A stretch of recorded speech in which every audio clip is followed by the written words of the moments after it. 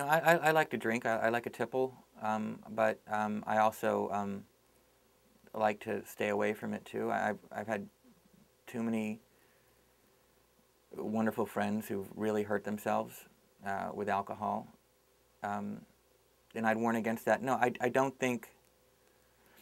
I think creative people, think that their creativity and their bohemian lifestyle gives them license to be dysfunctional people. It gives them the freedom to drink too much and to be bad at paying their bills and to shave irregularly. And paying your bills and shaving irregularly, you know, can have their downside, but alcohol can have a real downside. It doesn't give you that license, and it doesn't make you more creative. I know people who've been absolutely paralyzed by drink and by other drugs. You do get that romantic notion, like, I want to be Fitzgerald, I want to be insane, and I want to be miserable. You know, when you're young and you're a writer, you want to be miserable. You want to be that tragic figure, you know, the genius taken too soon. You want to be the alcoholic, the suicide. These are the real heroes. The people who grind it out every day and live to be 100. You know, who wants to be E.L. Doctorow? You know, he's a wonderful writer, but there's no romance there. But you know, you want to be Hunter Thompson. But I don't think.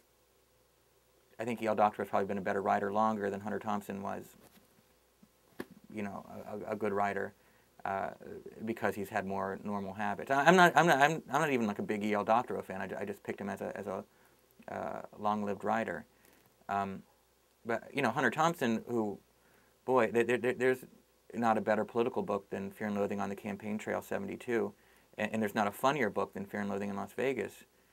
But I mean, anything he wrote in the past 30 years, I would say was probably, you know, largely unreadable.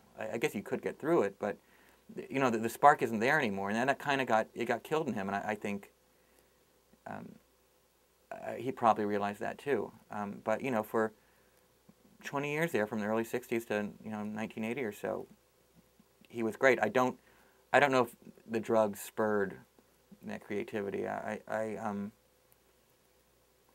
I think it was all of a piece. He was a crazy man, and he wrote like a crazy man, and he lived like a crazy man. But I don't think the drugs made him the crazy writer that he was.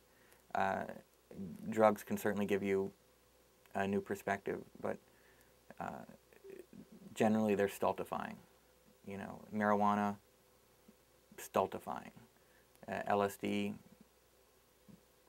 I guess fascinating when you're 18 years old, kind of a brain killer. You know, I think you have to, we all have our adolescent fantasies, and, you know, I'm going to be this guy, I'm going to be Rimbaud, and blah, blah, blah, but it's not the way to happiness in life, certainly, but it's not the way to great writing.